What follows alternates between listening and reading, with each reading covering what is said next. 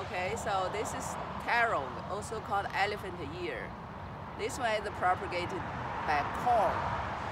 So I'm showing you how this corn propagated during the year.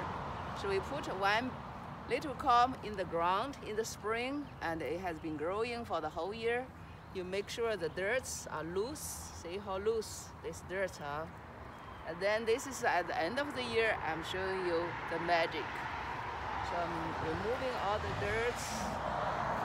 Removing all the dirt, you will see all the little baby corn.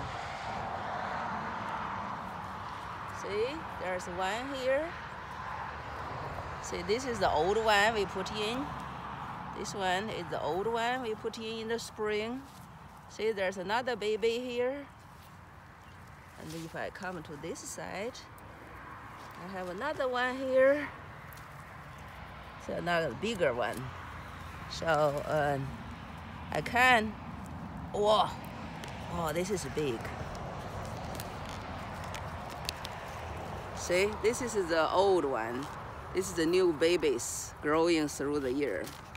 See, next year, I can take this one, put it back. See, all these little buds is already coming out. And this one, I'm going to eat this one and keep this little one growing again next year. So this is how you propagate elephant ear.